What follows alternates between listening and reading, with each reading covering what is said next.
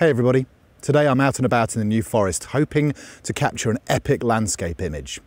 Sometimes big vistas can present big challenges, but let's see if we can make photographic sense out of this and come away with a really cracking image.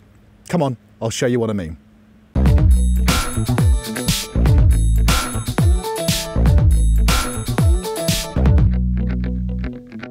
So today I'm at a place in the New Forest called Deadman Hill, and it's a pretty epic location.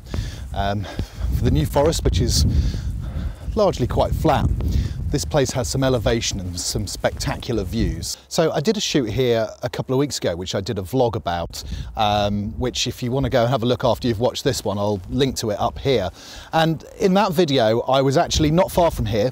I was just down the valley away, shooting from the far side of the valley over towards where I'm standing now. And what I realised, that I did that shoot in the late afternoon, and what I realised was that although I quite liked the composition possibilities that there were over that side of the valley, the problem was the light. You can probably see the sun is setting almost over my right shoulder here behind us. And so looking this way down these big valleys, the problem is the light's really quite flat.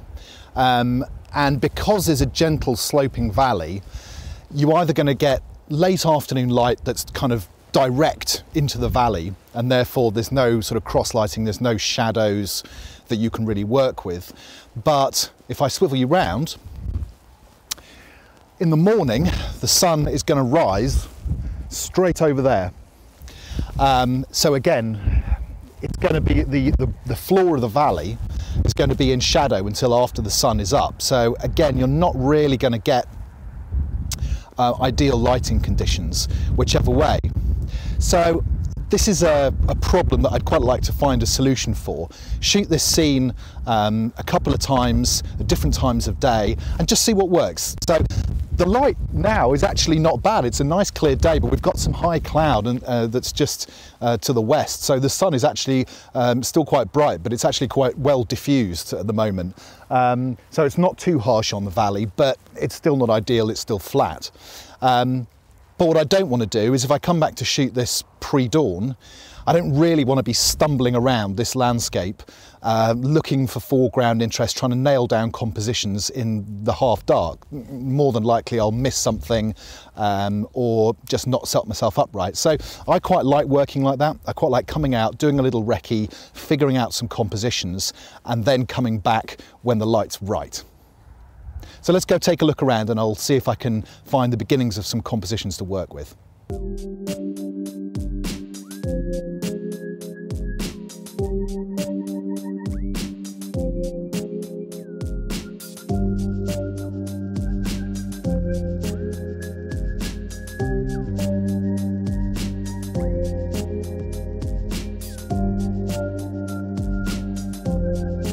So I've just had a little walk around, and I've kind of just walked around the sort of bowl of the hill as it curves round, and just had an initial look just to try and find 2 or 3 compositions and just hone in on areas more than trying to achieve a precise composition. And I've now got the camera set up on the first of those compositions. And if I spin you around, so you'll see I've got these 2 trees here. Now, this one is still in the very early stages of budding, and it doesn't look that amazing, if I'm honest. This one, the silver birch over here, I really like because the leaves have more come through. There's a lovely, beautiful, fresh green leaves come through on that. And the sun behind me, nicely diffused, is just lighting that quite nicely. Because of the time of day, the composition that I've dialed in on the camera, if I bring you in here and I'll just chat it through, is that I've kind of set up, I don't know if you can see the back of the screen too well, but I've set up with a kind of more sky because I want to get this tree in. So to capture this full in the majority of the tree in the frame, I've ended up with about 1/3 land and about 2/3 sky. Now, we actually haven't got bad sky conditions just now. There's quite a bit of high cloud just drifted in, so that's better than it was if it was just plain blue.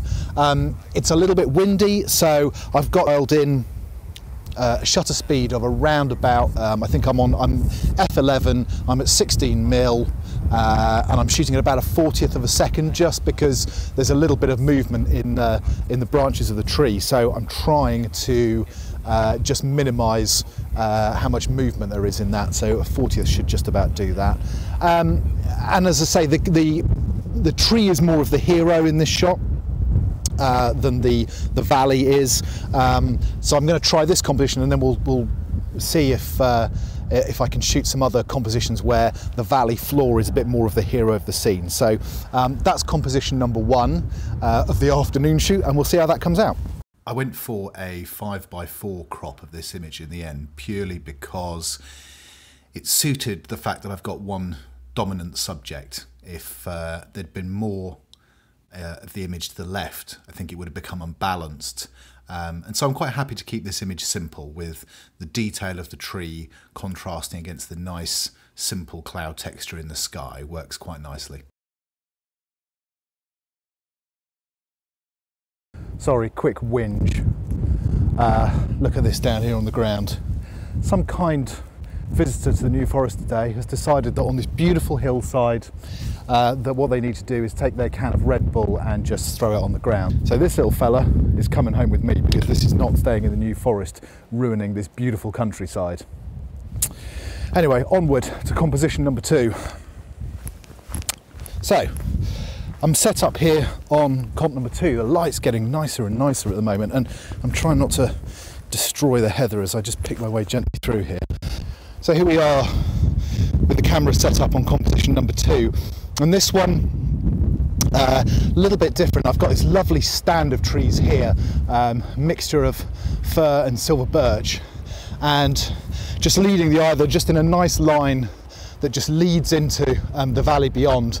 And then in the foreground over here on the right hand side, we've just got some what I call tiny Christmas trees, which I'll be honest, I'm not sure. I'm going to have to look at this later, because they're a bit scrubby and they're not actually the most lovely foreground element. So, and just because of the way that this slope is coming in from the right hand side, they're going to be reasonably present in the frame. So I'm not too sure whether that's going to be a bit of a spoiler of this composition, but I'm going to take the shot pretty much the same. The light's just a little bit stronger, so I'm still f11 ISO 100, just focusing on the trees on the left hand side here, and we'll just see. The sky's still looking good. I've just checked, I haven't blown the highlights out, and we'll see what this looks like. I'm not entirely sure about this composition. Love the trees, not so sure about the right hand side. The other thing just to mention about this shot is that I'm going to use a 2-second timer on this shot, and the reason being, you can see on the GoPro that as the sun gets lower, my shadow is out in front of the camera, and so there's every chance, if I'm not paying attention and I actually stand at the camera to take the shot, that I will get my own shadow in the foreground, because I'm only focusing a few feet in front of me. So, or rather, sorry, the bottom of the frame is only a few feet in front of me. So yeah, that's always just one to be careful when you're photographing with the sun at your back late in the afternoon. So I didn't do any cropping to this image. This is a 3:2 ratio, straight out the camera composition. Lighting's nice on the trees to the left, and the concerns that I had about the scruffy nature of the ground cover didn't turn out to be too much of an issue after all. I think that's probably because I kept the angle fairly low, and so you don't really pick out the detail of any one particular bit of that ground cover. So this was a decent result.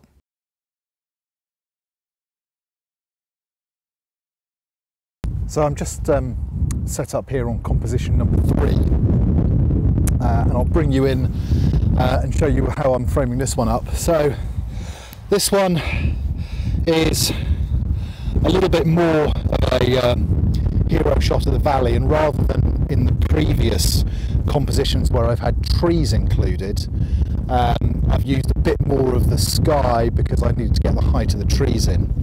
On this particular frame, you'll see just on the left hand side here, there's a rather nice lit gorse bush, and that's the kind of dominant foreground element. So on this one, I'm composing it with about 2/3 land, 1/3 sky, if that, just because I want to make the valley the hero.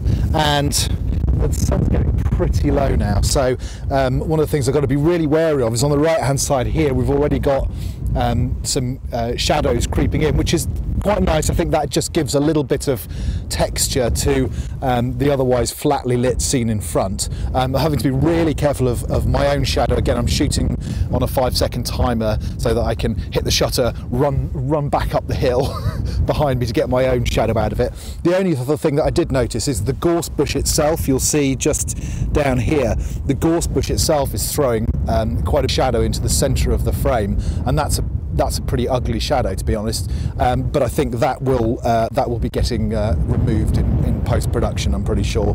But anyway, we'll see what that looks like. I'm quite pleased the cloud was a little bit better than I thought today, but I still have a concern overall about this shot of just this very sort of flat light. Nice light though it is, it's flat. So I think what we'll do is we'll take these shots home, have a look at them this evening, and have a little think, and then tomorrow I think I'm going to get up early, come out at stupid o'clock, because I know that sunrise is going to happen in the direction that we're shooting. And so with some lovely dawn colours in the sky, this could be an entirely different shot, and there will undoubtedly be different ways of composing this particular scene, because a lot of the foreground elements will of course not be lit nicely like they are now, and I'll probably be wanting to focus on further into the valley and on the sky. So that'll do for part 1 of this video, and I will see you tomorrow morning for part 2. See you then. This ended up being by far the weakest of the 3 images that I took, for a couple of different reasons. First of all, the sky had largely cleared of clouds, so we've got, although we've got less sky in this image, it's pretty flat blue and boring. And there's also a technical issue with this image.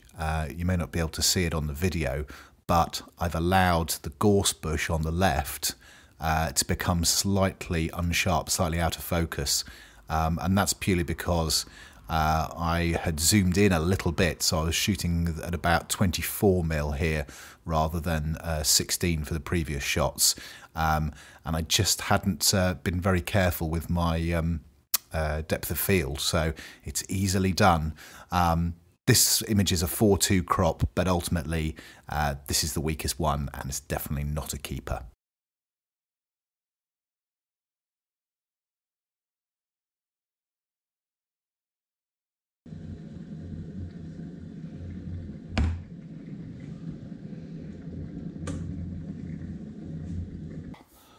Morning everybody, first coffee of the morning, badly needed.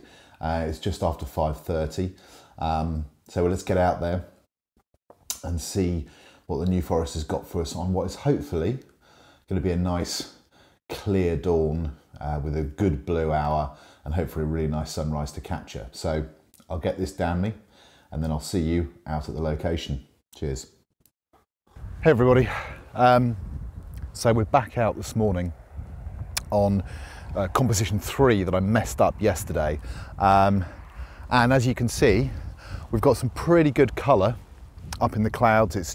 We're just 10-15 minutes away from dawn, and let me just talk you through very quickly what I'm doing setup wise here. So I'm kind of in the same position I was yesterday, but in the shot that I messed up yesterday I had the gorse bush in the corner of the shot, but with the light the way it is and the fact that it's a little bit windy, the gorse bush is moving around too much to include in the frame. It'll just blur. So I've just moved the tripod a little bit right, taken that out, but to be honest with you, with the sky as good as it is this morning, I don't really need that foreground interest, so I'm just punching through into the main mid-ground, and I've zoomed in a little bit. I'm not out at 16mm, I'm shooting at about 24mm. I've got 4-stop ND grad on just to drop the sky down a little bit, and I'm afraid you just missed the best bit of the colour actually. It was about 5 minutes ago, but it was so good and it was such a brief, intense burst of colour that I decided to concentrate on the stills photography, not the vlogging for that moment. So you can still enjoy the nice colours in the sky, but hopefully when you see the final image, it'll look even better. So yeah, I think we're done for the day. I'm going to head back to the office, grab some coffee, have a look at these images, and I'll stick them up on screen now and show you what the final results were. So I'll sign off for this video. Thanks for watching. Do click the subscribe if you haven't already and you want to see more landscape photography and wildlife photography from the New Forest and all around the world. In the meantime, take care, go safe.